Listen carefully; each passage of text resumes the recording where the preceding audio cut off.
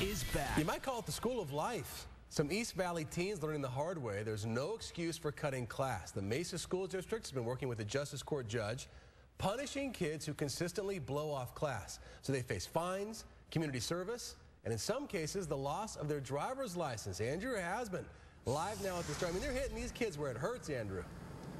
Yeah, they sure are, Troy. Taking away a driver's license is a big deal to somebody who's about to turn 16.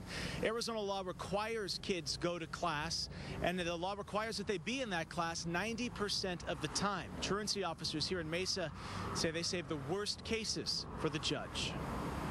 By the time the students get to the judge, most of them have well over a dozen absences. They come in with their parents, and the judge does not like excuses. He gets sick some, and I think sometimes he gets lazy. If you're really ill that many times, get a medical professional to work with you. If it's just because you don't feel like going to school, that's not sick. The judge does not hold back, even when the students tell him what they want to do when they're adults. You're not going to graduate from high school if you keep missing this much school.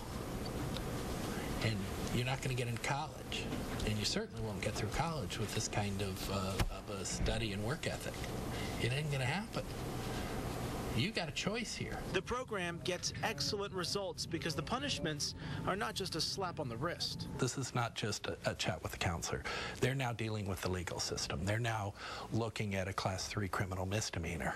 They need to recognize that this is something that can impact the rest of their lives. With more than 70,000 students, Mesa's is the largest district in the state. Truancy is a big problem, but they're fighting back. The judge's orders are simple. Go to school. Have good grades. If you do that, we drop the charge. Tim Pincenalt has about a dozen truancy officers working to get kids back in class. The worst cases go before the judge, and it works. We have one of the schools that the child was a lot of discipline, a lot of problems. She went through this program. Complete attitude change. She's doing great grades. Attitude is great with teachers, and attendance she hasn't missed. Truancy officers here in Mesa last school year, warned 1,900 students. 600 of those students ended up going to court, and as you heard them say, if they follow the judge's orders and they clean up their act, the charges against them are usually dropped. Reporting live in Mesa, I'm Andrew Hasbin, Fox 10 News. Next. Well, some beautiful weather. It's starting to warm up a little bit, but it sure is